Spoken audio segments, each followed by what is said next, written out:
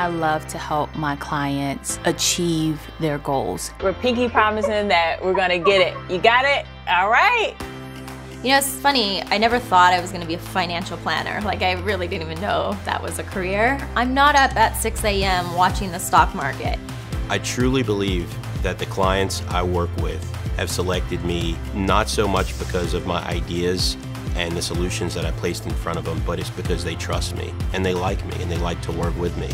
It's more than just about numbers. Actually, it's about building relationships. It's that ability to trust somebody to help you navigate your finances in a way that you can use your money to serve you and the goals you have.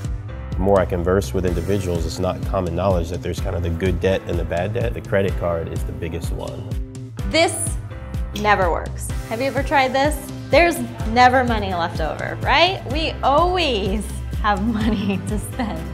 The work that I do and the way that it benefits communities is multifaceted. I think we take for granted what people know, especially when you talk about groups that have historically not been exposed to wealth. And especially with my Nana, she didn't have the financial knowledge. And so when it came time to spend the last golden years of her life, so to say, just relaxing, she was worried about finances. I've dedicated my career to her so that another family do not have to witness that when it comes to finances.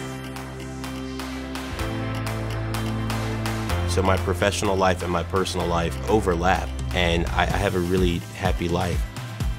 I am making a tangible impact in individuals and families every single day. If you have that feeling in you, like, yeah, I could be a financial planner, do it, because we need more financial planners. You're helping people with their money, you can make good money, and you have ultimate freedom over your time, so that's win-win-win. I'm Brittney Castro. Justin Sullivan. Rianka Dorsainvil. And I'm a CFP professional.